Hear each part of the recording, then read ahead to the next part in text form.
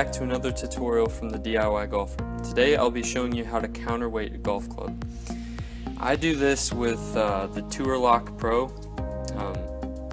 counterweights. These can be bought on GolfWorks, and I think some select golf stores will sell them as well.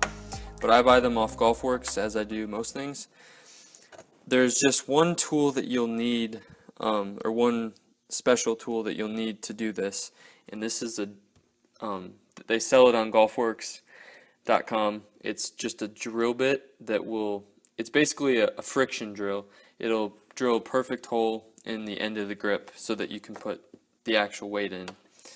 So I'll put this drill bit in my ancient drill here.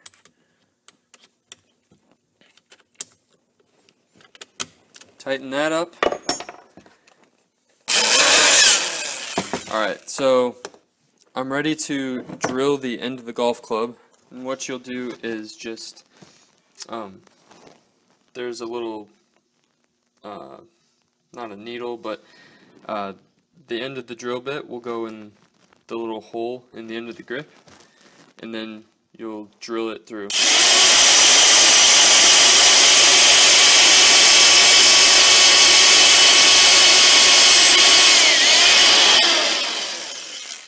Alright, so as you can see here, I think there's a perfectly shaped hole in the end of the grip.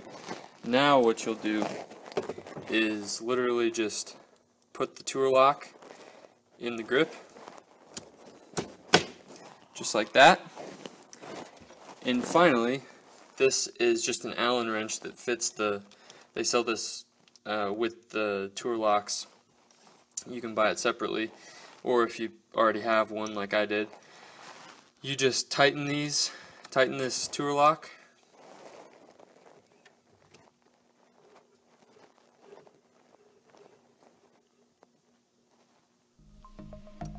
and now it's pretty much braced in the end of the grip, and your club has been counterweighted.